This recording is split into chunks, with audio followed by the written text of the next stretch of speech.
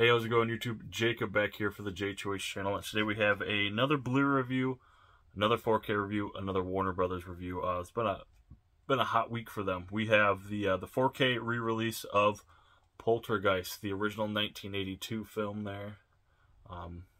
Steven Spielberg production.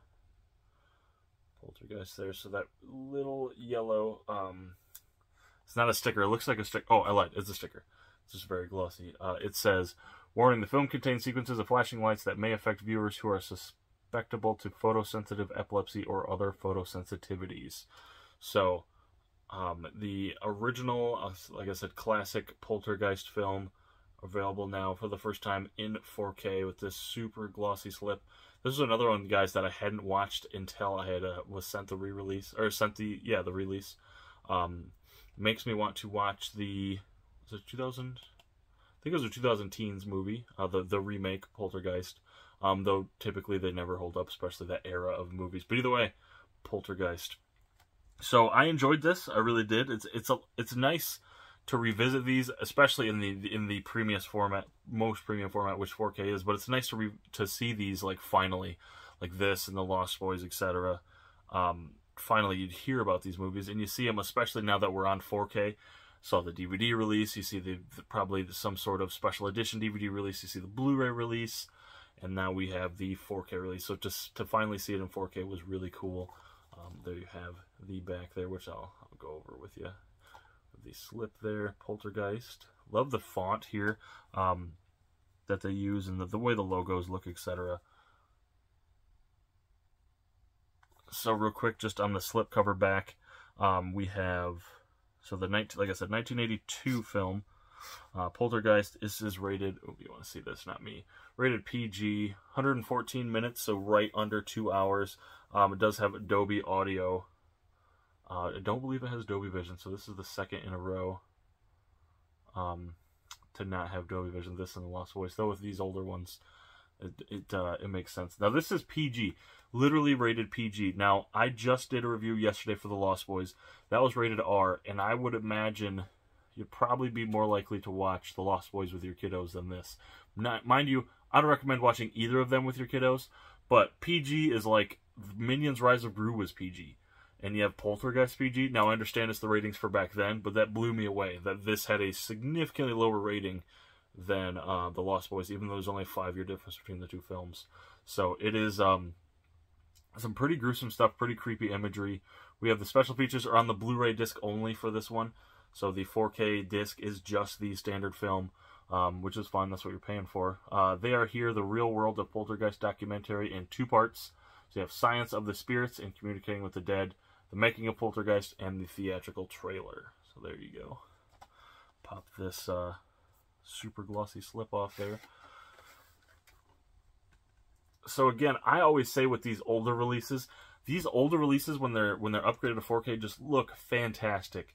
The Goonies, Pet Sematary, the Lost Boys, the Poltergeist. I'm trying to think of another one, like older horror movie that I think looks great in 4K.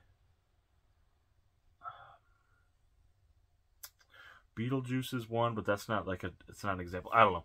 I could think all day. But like these older films, typically when they get upgraded to 4K, just look so crisp and so clean. In my opinion, I really do believe so. Back to the Future is one, though it isn't a horror movie. So you have the standard edition Blu-ray cover, no slip. Again, the only thing you're missing is the ribbon. So on the back, you have a little more information. Like I said, 1982. So it says, they're here.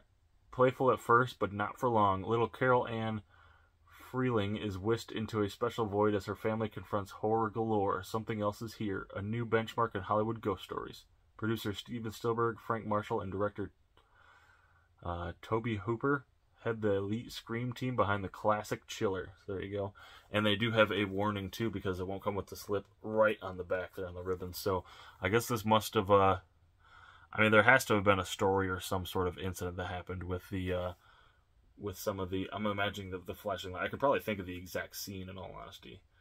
And if this is burned into your mind, you probably could have too. So, there you go. Check out the inside here. Oh, and then here you go.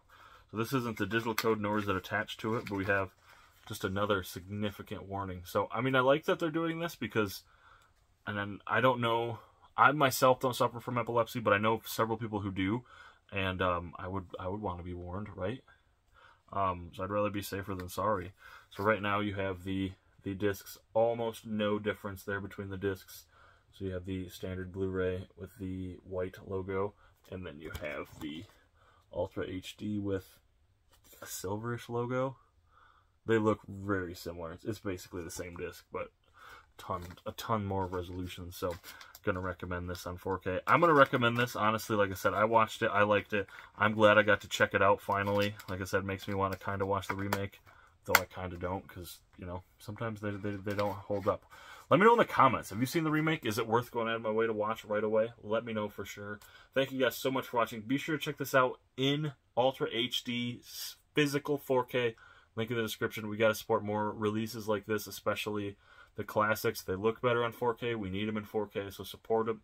Support Warner Brothers. Link in the description. Thank you, Warner Brothers, so much for sending me a copy. Thank you guys so much for watching. I appreciate it. Let me know in the comments if you've seen this. Is it a classic? Is it one of those where it's known as a classic, but you're kind of like, not my favorite thing in the world? And should I watch the remake? Should I go out of my way to watch it? Let me know any of those things in the comments. That would be great. If you'd like, there's links to my Blu-ray.com, my eBay page, my TV Time, my Letterboxd, where I involve all the TV shows and movies I watch respectively, Twitter and Instagram. So thank you guys so much for watching. I'll catch you later, YouTube. Hey, did you like yet? Did you subscribe yet? Did you click that notification bell? Go ahead and click that notification bell right there so you never miss anything on the channel. And also over here should be additional features for the channel. There should be a video or a playlist or both, maybe one of each, for you to stay informed and stay on the channel. And also be sure to subscribe on your way out right about here.